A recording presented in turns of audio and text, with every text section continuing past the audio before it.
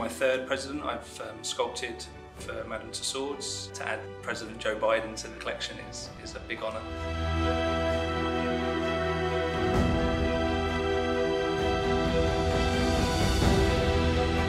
Historically, Madame Tussauds has never sculpted the Vice President of the United States of America, but because she's the first woman, I think it's hugely important that we mark this occasion.